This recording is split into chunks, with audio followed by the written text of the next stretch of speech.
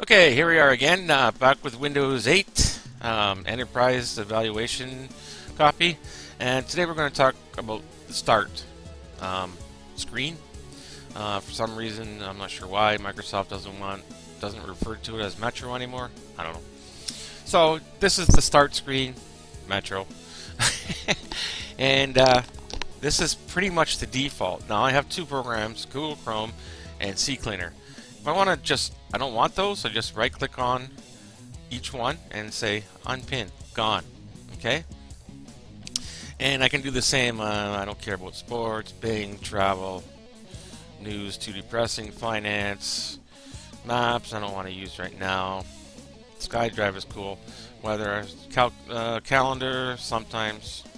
And I just got a glitch. Okay, unpin. Now that's a little easier.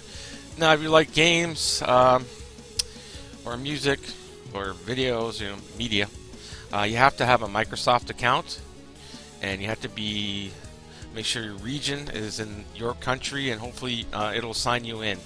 But in virtual machine, I don't have that. I just created a local account. So again, I'm just gonna unpin these. Oh. The wonders of photos are kind of neat. Or let me just open one. See, it doesn't say app preview. And these are just the photos of the whatever's in, I guess, wallpapers. I'm not sure where that is. But there's a whole bunch of pictures library. SkyDrive, devices from, your camera, Facebook, Flickr, etc. So now I'm in this application, as they say. And I right-click. And the function I can do is, as it said, import. So I don't need to do that, of course. If I hover over to the top left, that's a picture of the desktop. Oops, sorry, I don't need to go to... I click that. Now if I click here again, I want to close it, I just close. Another way to close the photo app, for example, is just wait for the hand, talk to the hand, and drag it down, and it's gone. You can go back to your desktop. You can also make this smaller. Make that smaller. And you get the idea, right? So if you want to make this really slim looking, streamlined, you can. There we go. So now I don't have to scroll anywhere. And it's a little cleaner now, in my opinion anyway. Okay. Once you activate the desktop, if you notice one thing too, desktop is like another device actually. You can actually just close the desktop and you're back to Start. Of course you go back to desktop. Another thing I really like about Windows 8 is the search ability, and the options you have is unbelievable. There's some keyboard shortcuts you can use. If you want to search just for applications you have installed on your computer, you just press the Windows key and Q. And that brings up a search for applications. If you want to search for files, you use the Windows key and F. So if you want something in your text documents, I don't have anything right now in text, but that's an example, or pictures or whatever. Okay. And obviously, again, settings is not control. Windows key and W, and that would be like power options. That's what I want. So you can change this, change settings, just like in Windows 7 type of thing, Vista, if I remember correctly. So that's one way. So you have the Win key and the function. So Win key Q is apps, Win key W is settings, and the Windows key and F is for files. Okay, so now, say if I don't have a program installed. Well, of course I can go desktop, open up a browser that I have, or I could do this. I can go, say if I want, well, I like using on my desktop for videos is AVIDEMUX, so AVIDEMUX. Obviously it's not in my application settings or files, but I can search in our Explorer, or I can open it up in Bing. So let's just try Bing. And it just crashed. Oh, virtual machines are lots of fun, huh? Let's try it again. So, AVI, oops, AVI. Notice it defaults to applications when you start searching.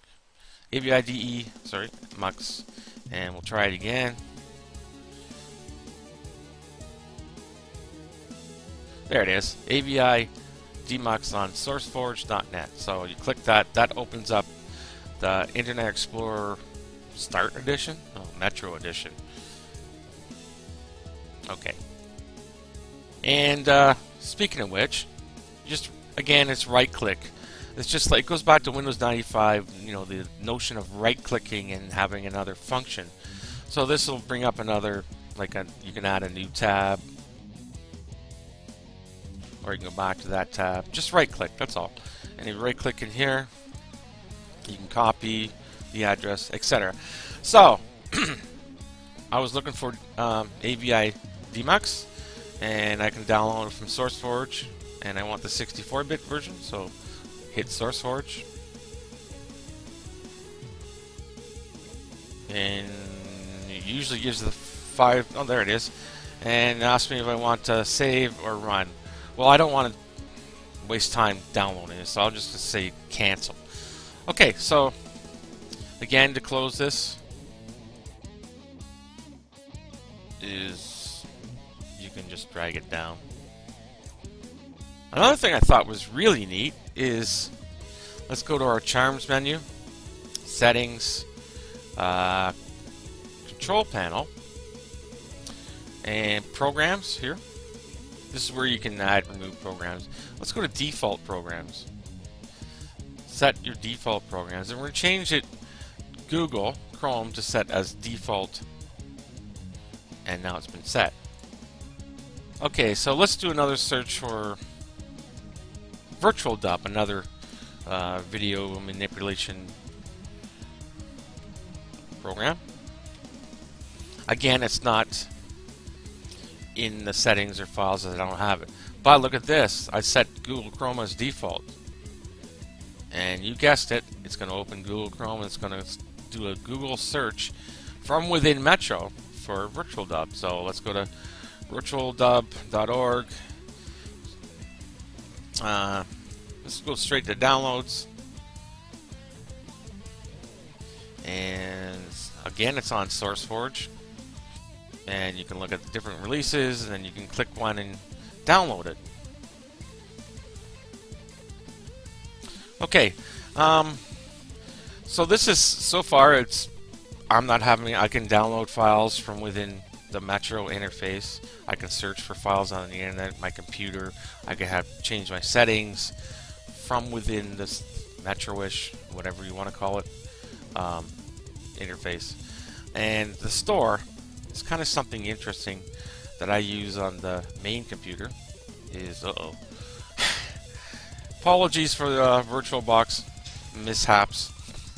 Okay, sorry about that. I forgot two things. Is I need a Microsoft account to download anything off the Microsoft Store. But what I was trying to get to was all my storage. And what's neat about this is you can, as it says here, you can use SkyDrive, Dropbox, and a local actually account to manage your storage. And I have this on the main desktop, and it works great. I just you can, again, if you're right-clicking, you can select files to upload, or you can download files, or whatever you want. You can sync and stuff, and it'll check your status. So that's all I was going to say. But the store is pretty much useless on a virtual machine without a Microsoft account. Now you can create one if you wish, but I just chose not to. So that's what I was trying to get.